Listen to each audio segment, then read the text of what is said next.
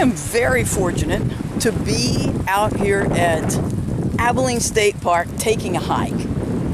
And it seems like everywhere I look, there are signs of spring. And that is so comforting. Because to me, this is just a visible reminder that God is on his throne. He's promised that spring's going to follow winter. That there's a new season coming. And despite what may be going on in the world or in your world,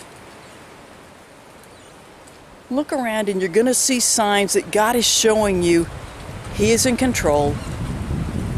He is on his throne.